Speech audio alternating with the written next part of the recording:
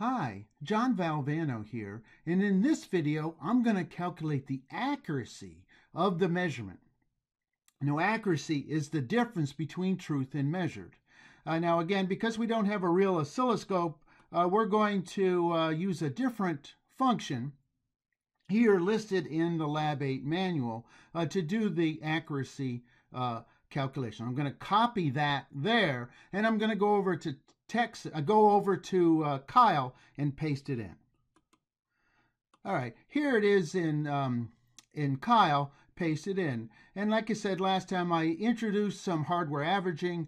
If your data is jumping around a lot, you could increase this again. So if you put this as a 5, that'll be a 32-point averaging. It'll take twice as long to convert, but the data will be less noisy. All right, so we're going to build it. Download it and debug. Okay, and so you can see what it will do is it will sample the A to D converter, use the function we did last time to convert A to D into the integer portion of the decimal fixed point number, and then print out, in this case, both the A to D conversion value and the number as a fixed point value. And again, you wrote both of these functions in Lab 7. All right, let's run. Okay, now over on the device here, we have the measured value, and I'm going to set up 5 different values. So I'm going to, let's go down here, and we'll start with, okay, put my head in the same spot every time. I'm going to start with 3.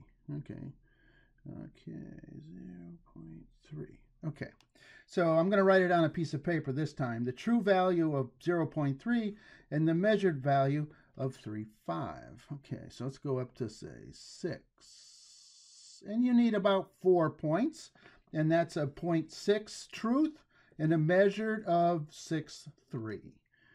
Okay, that's 6, 7, 8, 9. There's 10 right there. All right.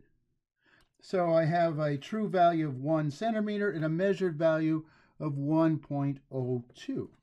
Okay, that was, and I have a true value of 1.5 and a measured value of 1.51. Okay, let's do one more. And again, it's probably best to use different values than you calibrated with. So let's put this down to 1.7. No cheating, okay? No moving the thing until you see it perfect. In this case here, I've got a 1.7 truth and a 1.72. You can see I got a calibration error, but I don't care. Okay. All right. So that's the measurement phase. And so next what I want to do is to go to the calculation phase. Now, there's a lot of ways you can get out your calculator and do this by hand, or you can go to the website and do it automatically. Okay. Okay, so in the ebook, in the section at the end of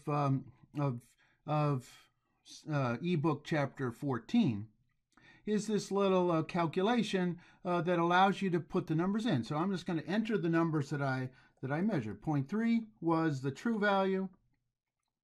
0.35 was the measured value. 0.6.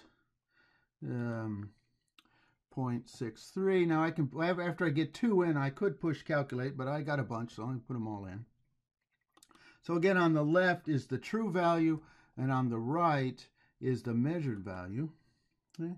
1.5 and 1.51, 1.7, and a 1.72. I'm going to hit calculate. Okay, so I have 5 data points.